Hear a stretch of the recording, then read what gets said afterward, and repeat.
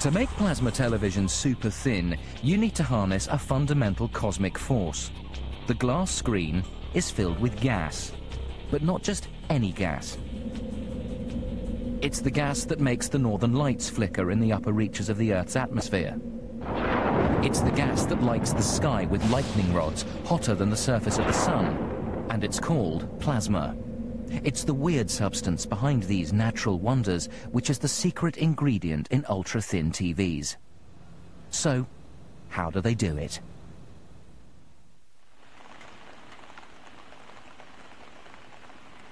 It's a rainy day in Miyazaki, South Japan. In this factory, Hitachi make 500,000 plasma TVs every year.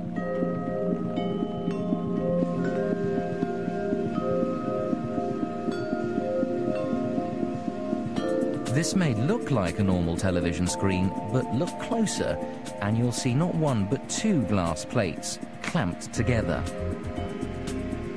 It's what happens in between that is the secret to the production of the ultra-thin plasma television.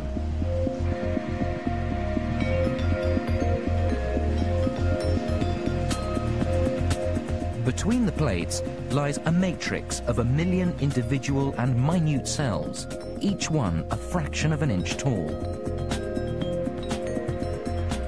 Across the top and bottom layers of the glass are hundreds of thin electrodes crisscrossing one another. Their job is to create an electric environment that charges a mix of inert gases that will soon fill up those cells. The gases are called neon and xenon. Once charged with electricity, they create plasma. Most people imagine there are only 3 states of matter: liquid, gas, and solid. But there's a fourth, plasma. And believe it or not, it makes up nearly all the visible matter in our universe. By charging certain gases with electricity, it's possible to create plasma. And this plasma transmits light. So how do you recreate the northern lights inside a TV screen? First of all, fill it with neon and xenon. This tiny glass tube is fitted to the back of the screen by a robotic welding device. Using the tube, air will be sucked out and a gas cocktail will be pumped in.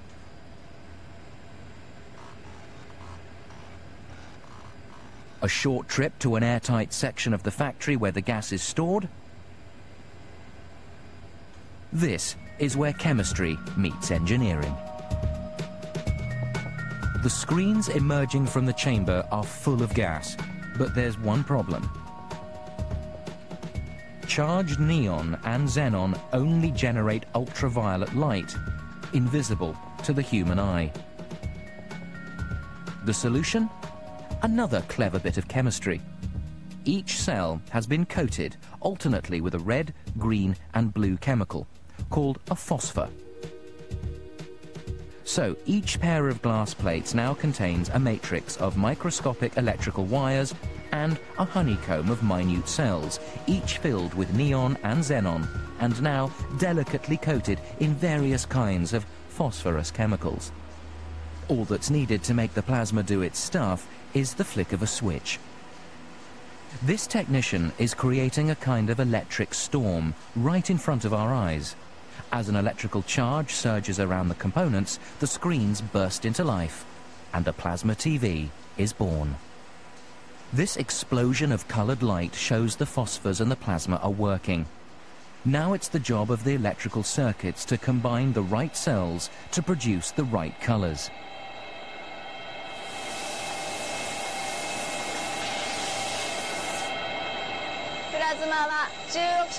Plasma can identify 1 million colors. That's more colors than the human eye can recognize. I think plasma is a great technology. But a TV that runs on gas with a little help from electricity poses peculiar problems. In a normal TV, you don't want faulty electrical circuits.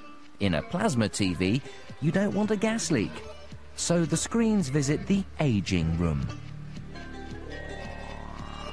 In here, hundreds of plasma screens are switched on and left for hours to make sure the chemicals are contained and stable. The plasma screen is working, but there are no pictures yet. There are no tuners, no receivers, no aerials. There's still a plasma TV to be built. Generating sound and vision involves thousands of individual components. Stored on reels of plastic, they're fired at high speed onto circuit boards. High-pressure plastic injection machines produce the various casings for the different sizes of plasma TVs made here.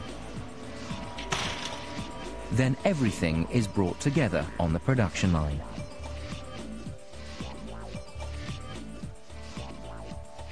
Circuit boards which control the signal, the power, formats and tuners are all placed on the inner back wall of the TV. But right now the screen has a poor contrast ratio, giving off a kind of milky grey light. So another screen is added to increase the contrast.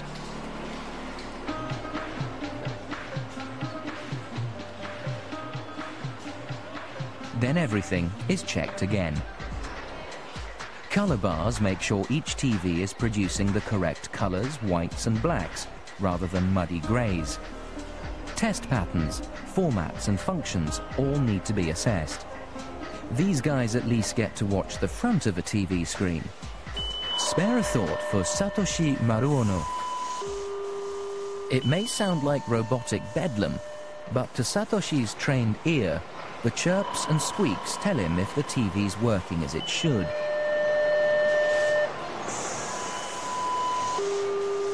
And some tests involve a highly technical process. He's listening for loose screws. Satoshi sees the back of hundreds of TVs every day, and he'd much rather be watching the front. I love TVs so much that I make them for a living. I don't have a plasma TV myself yet, but I do dream about getting one.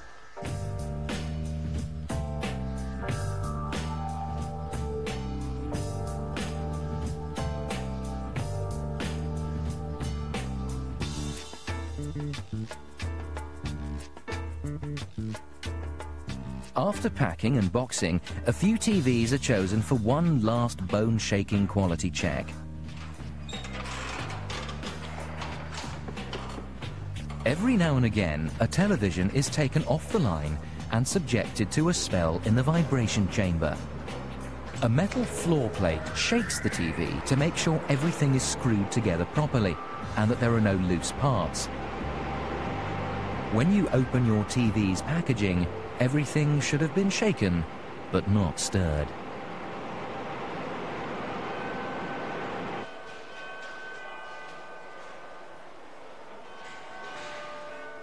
As the workday comes to a close, the TV sets are loaded onto trucks to be shipped around the world. Box upon box of cosmic plasma destined for your living room. The plasma technology behind your flat-screen TV is now also used in manned spaceflight, as a propellant in spacecraft thrusters.